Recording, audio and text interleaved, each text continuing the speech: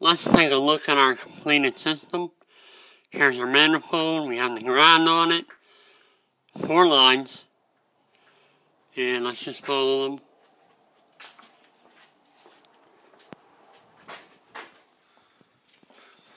Here we have the hookup for the dryer.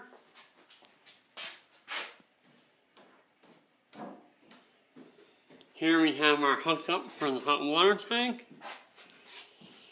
Now, like I said again, I like to run hard pipe from the hot water tank up to the ceiling, so the CSST is not dangling in midair there.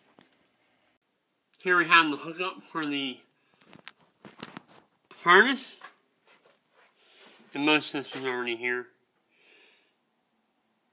And I'm okay with this hanging down like that, because it's up in the air.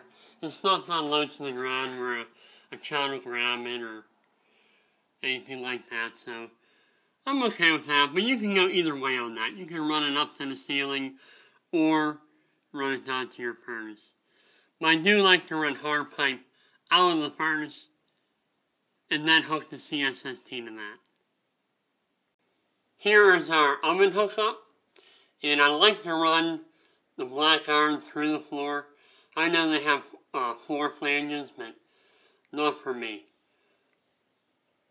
I like to run it into black iron and then up through the floor into the kitchen.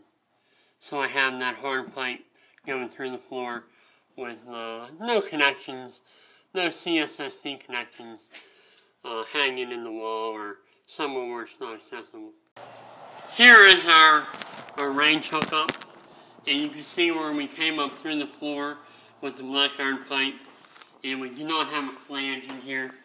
I like having the black iron pipe here, and then into your valve, and then into the oven with your flex line. I don't like using those floor flanges, because I can get that pipe right up against the wall there, and I just trust that a lot more than the floor flange.